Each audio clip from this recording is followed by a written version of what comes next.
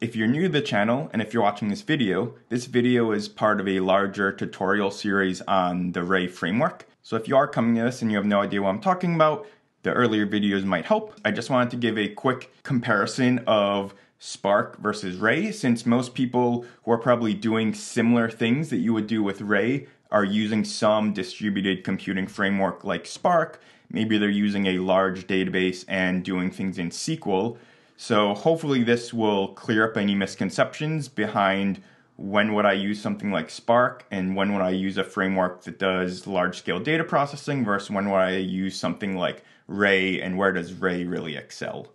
So Ray being the newer framework or the newcomer to the game here, people might wonder, does Ray do things better than what's already out there? So Spark has a coarse-grained API in the sense that you often run a function or transformation on a whole chunk of data. So with Spark, you have a single logical file, even though that file is distributed across a whole cluster, and you say, I want to run this transformation or this function on all of this data on all of the machines that it might live. Whereas with Ray, it's a little bit more fine-grained in the sense that you can say, run this actor on this machine, and this actor can do all of their stuff independently of a separate actor doing possibly totally different things. And you could have 100 actors all kind of asynchronously doing different things at once. Whereas with Spark, you really can just run the same function across the same data set unless you first pre-process and filter the data set or split the data set and run different transformations on different sections of that data. And because of this, Spark has a SQL-like API. So you think of data or what you're operating on in Spark as a table. So you have a single chunk of some amount of columns, some amount of rows, and you're essentially saying, for this entire table, I want to run this transformation across all of the rows. Whereas in Ray, you have this actor-based abstraction. And Ray does have the task API that I mentioned before earlier in the playlist, but Ray's unique things, I would say, are the actor-based API. So the task API in Ray is somewhat similar to the functions or transformations you have in Spark.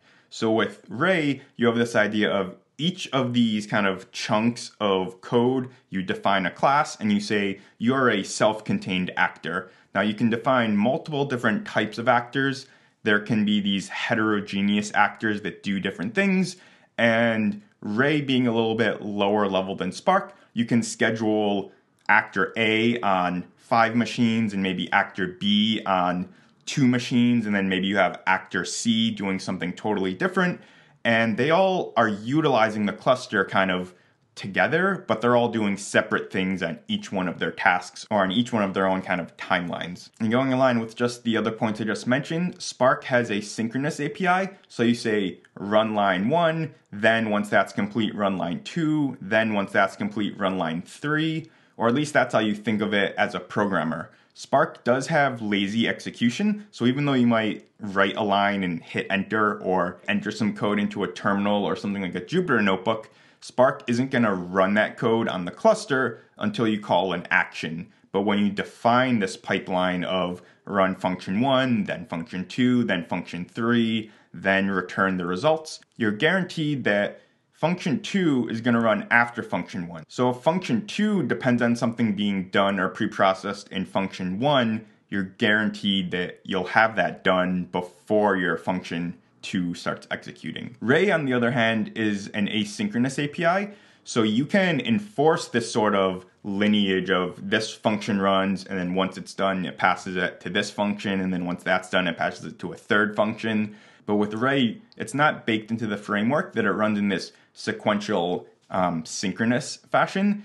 You really have to force it to be synchronous if you need it to be synchronous, and if you don't enforce any sort of dependence between your functions or your actors, they all kind of run independently on their own timeline, which could lead to better utilization of the cluster and how you're running things. With Ray, you essentially can get results as they're computed. So you don't have to wait for all of your functions and all of your actors to complete. You'll just get the results on your driver program whenever they finish executing. And to really kind of hammer home the nice complementary but somewhat opposed relationship between Spark and Ray is that Spark has a very functional API in the sense that you operate at the function level. This is kind of the finest grain that you have in the Spark API is here's a function and this function runs on all of the data.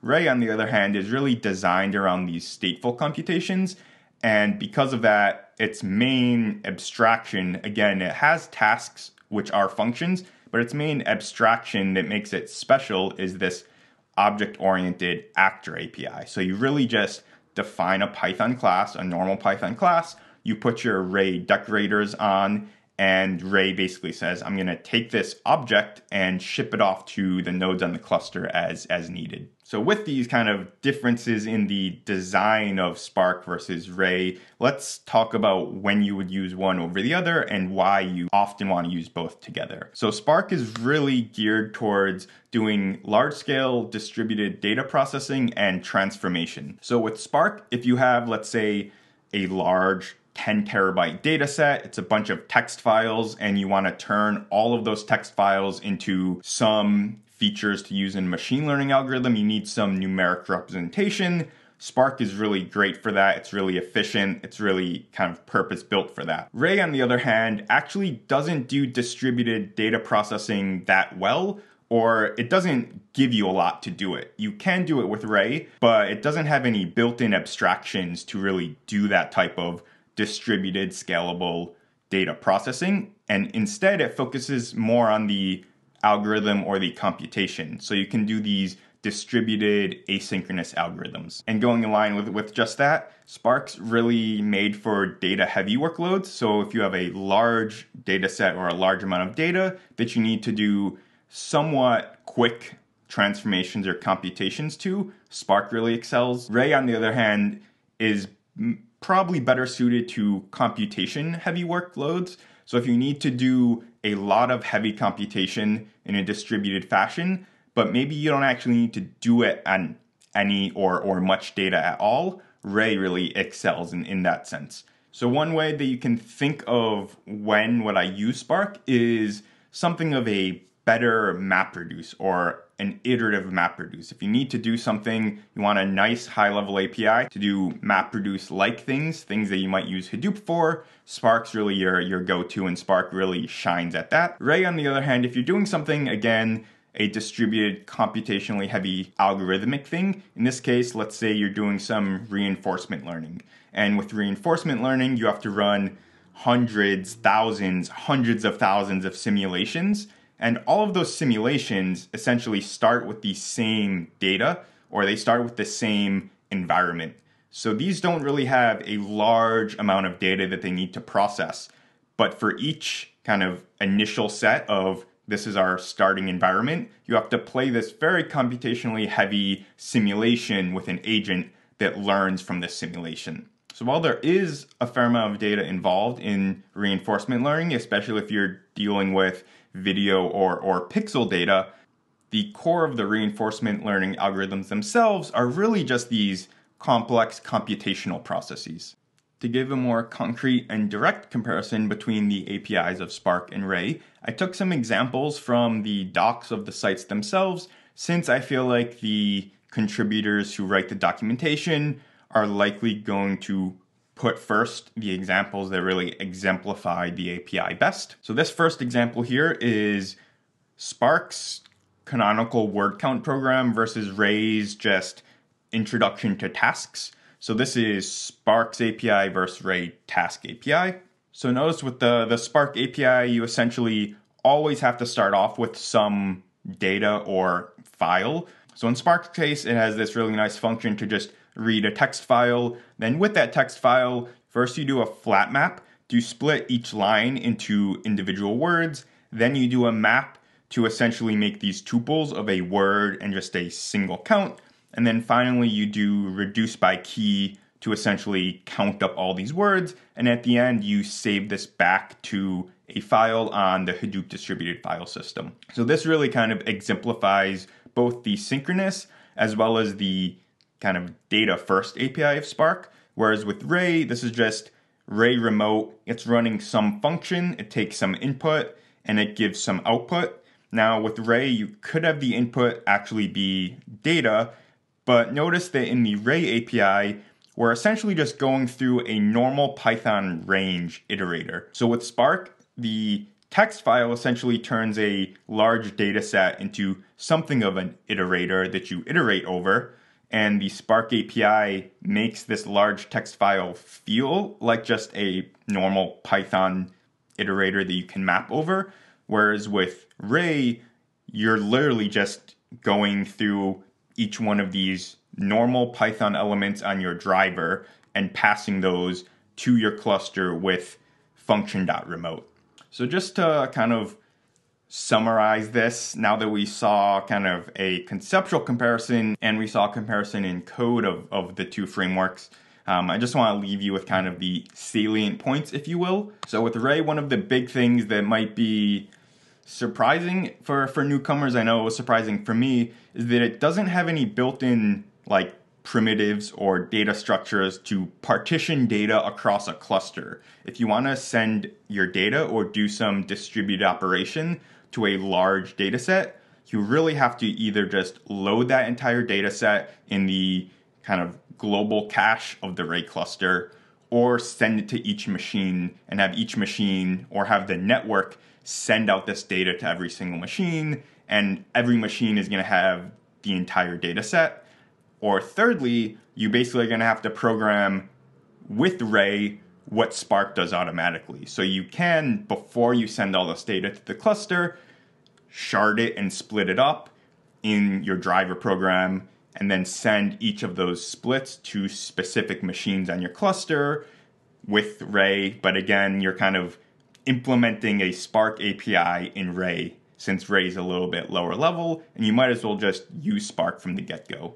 The thing that Ray does that Spark, you can kind of, again, you can do both things with each of these frameworks. You can just write this in straight Python if you wanted to, but the use cases of using Ray over Spark is that it is one of the few kind of libraries like it that lets you do this stateful computation. So if you need to do some algorithm in a distributed fashion that keeps some internal state or some sort of kind of incrementing or metrics, Ray is really, really your go-to. And thirdly, if you don't really depend on this synchronous run this operation, then run this operation, then run this operation, when you're all done, give me a nice data table at the end. If you don't need that linear flow, Ray is a little bit more flexible in how you define, I would say, dependencies between actors or functions. With Ray, you have this asynchronous execution where each agent is kind of its own sequential stream of operations. So within each agent, you're guaranteed that you have just a normal linear kind of sequential Python-like programming. But across your cluster, across your agents, Ray functions in this asynchronous fashion. So if you do need to benefit from that, then Ray is kind of your go-to.